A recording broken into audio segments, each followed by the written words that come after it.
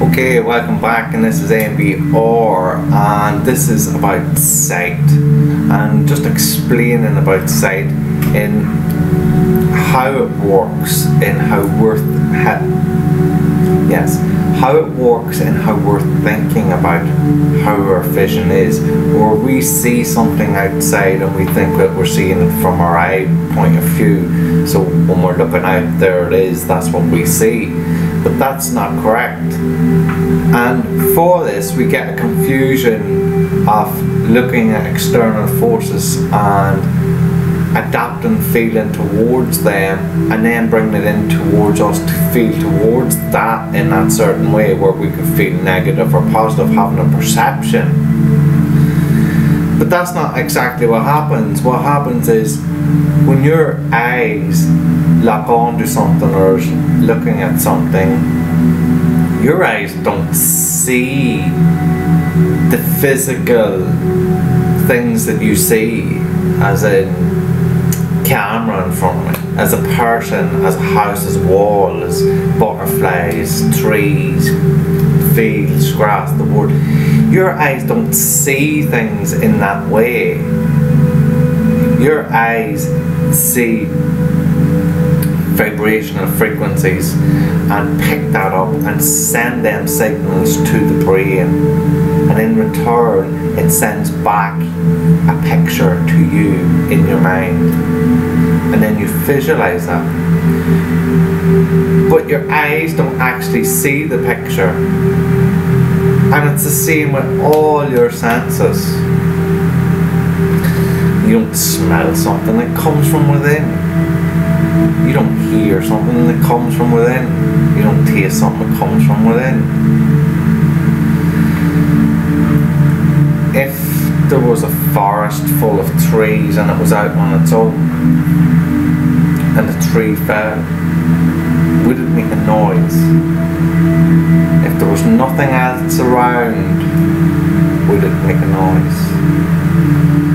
And I'm telling you, it wouldn't, because no one would be there to hear it. It'd have no noise. The noise comes from within you and how you perceive that. What it would do is send out a vibrational field of, or a frequency, whatever way you want to look at it, in the motion that it took to fall. And hopefully you can understand this, that by using your senses, we're using it for external forces to sense things in a vibrational field or frequency. But the outcome comes from within, not out here.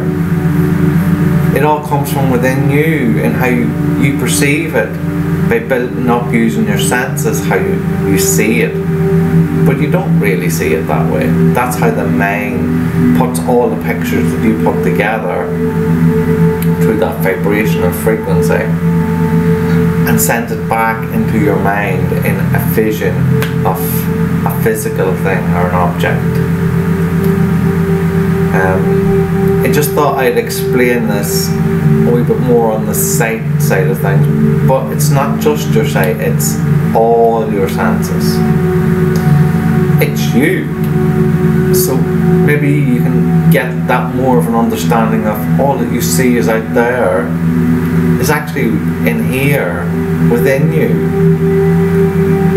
You can't sense none of that if you didn't have that inner feeling where it all comes from, through all your senses. I'm just going to go through them there, but why bother? You know what your senses are. It's just about being aware of them and how you feel on external forces, how you're feeling about them pictures that you have there. And once you start changing and being aware of them feelings, then pictures on the outside start to change. The external forces change because you've changed how you've looked at it from the inside. Being aware of oneself rather than of all that is external. Hopefully this gives you a wee bit of more insight into all that's around you and all that's within you. That we are the one We are the one. Everything is a wholeness, and we are part of that. And hopefully, as I say, this gives you more of an insight on how to look at things, and don't think that everything that's around us is in that way, because that's how it was put there, or to understand that that's how we've put ourselves here in this situation, and how we've thought and felt towards things by using our senses. And by using them, it leaves us where we are sitting right here, right now, and how we view things. Just the same way that you've learned all of other people and your beliefs, but they're not really your beliefs. They're past beliefs of ancestors through families and families and families that you pick up on, and it's went down through the generations of beliefs. Now everything's not going to be exactly the same, because you've got a perception of your own using your own senses. But what you're believing if then is to be true, and why would you question your mother or your father, your best friend, or someone that you looked up to?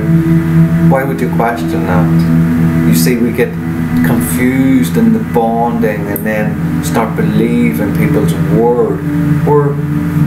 We're full-time passing on messages, like Chinese messages, that we're half-hearted felt about, where we believe it may be true, but we don't actually know.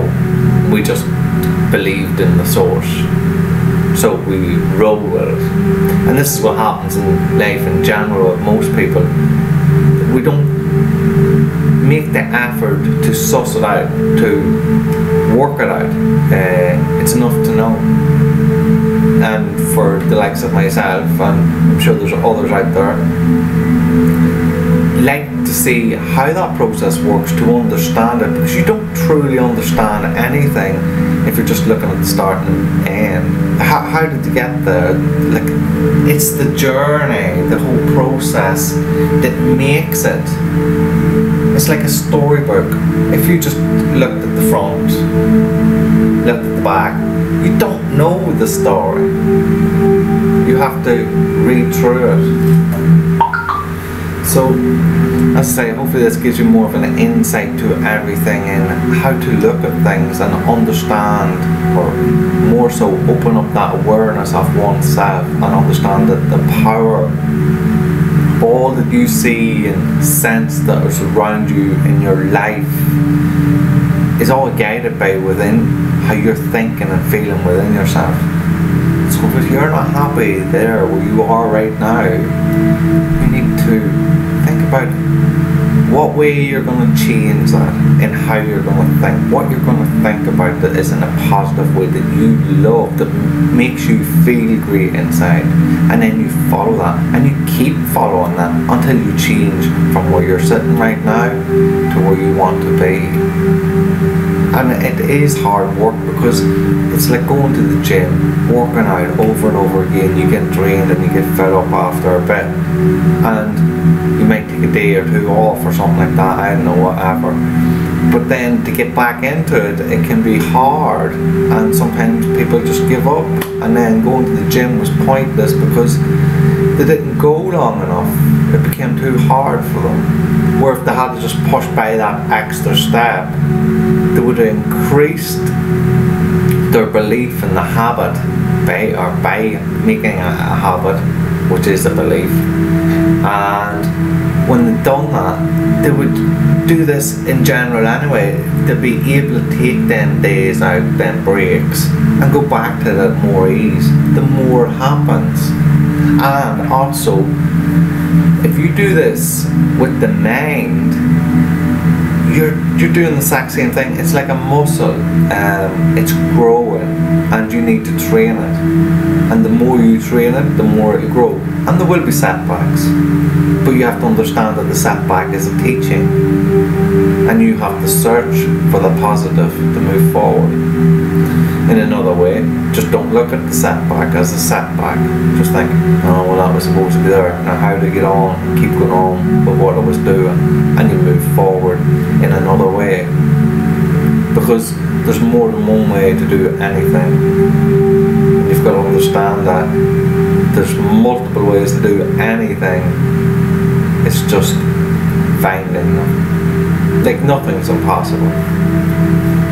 One time, like it would have been thought it was impossible to fly, and look at the amount of airplanes that's up in the air these days. It's unreal. To telephone someone across the world, and if you told this to people like back years ago, you'd have probably been locked up for it, for having these thoughts, which is ridiculous. It just shows the power that is there of circumstances fitting in. How ridiculous it is that by fitting in holds the power to how the world is revolving and how you and I are feeling. Letting that happen. Well, I say you and I don't know if you do, and I don't. I did do, but not now. I understand how everything is functioning and how society is made in that way to take you away from who you truly are.